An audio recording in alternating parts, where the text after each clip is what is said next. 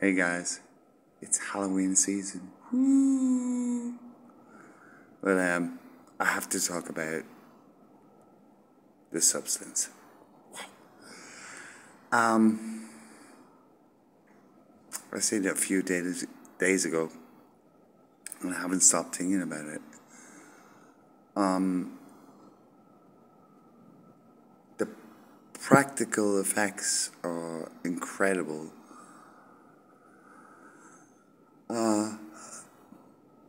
But what makes me keep thinking about it is the fact that it's that age-old story of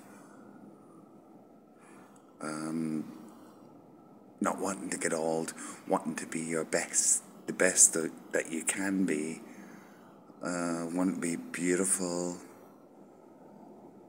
and the price you pay if you think that way. If you want to go back to the past, or are you happy about what you have and look forward to the future? And I'm like, it's a great name for a movie because there's a lot of substance in it. Like you know, there's so many things. I think it's probably the best movie I've ever seen about a women. You know, but as a guy, I could relate to lots of it. Heartbreakingly. I think it's a brilliant movie. Dennis Quaid gives his best Vince McMahon impression, or, well, his name in the movie is Harvey.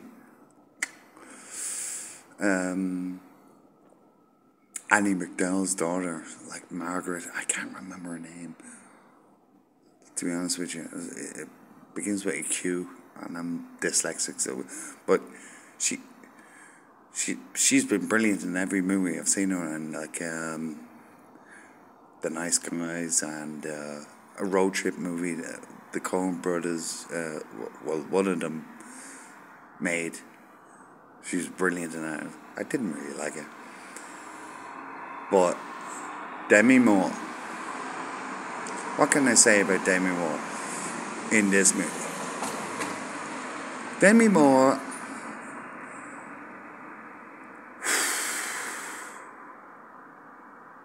it's one of the greatest performances I've ever seen from any actor. And she's always been brilliant. Like, the Seventh Sign, and G.I. Jane, and, St. Elmo's Place, blah, blah, blah, blah, blah. She has great movies. But this movie for her, oh, it's unbelievable. Go and see it. Just don't go and see it on a full stomach. You know what I mean? Before dinner.